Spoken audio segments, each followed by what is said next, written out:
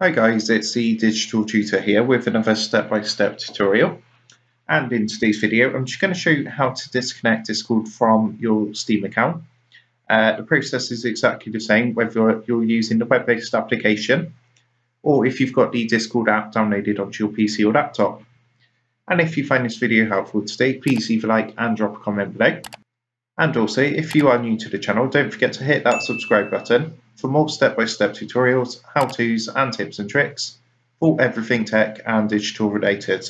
So in order to do this, the process is fairly simple, and I'm going to be using the Discord app today to show you, but the steps are exactly the same if you do prefer to use the web-based application. So the first thing we're going to do is actually open up the app. And what we want to do is just come down and click onto the user settings button, which is this little gear icon down in the bottom left hand corner. And if you look to the menu on the left hand side, if you look in the very top section under user settings, there's actually an option called connections. So all you need to do is give that a click, and you'll see this is going to take you to all your accounts that you've got connected to your Discord.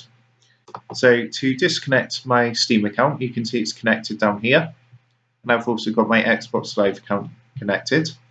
But to disconnect it, all I need to do is click the cross here, and it's just going to come up with a quick confirmation message saying about disconnecting your account might remove you from servers you joined via this account. And all you need to do is go ahead and click the blue disconnect button.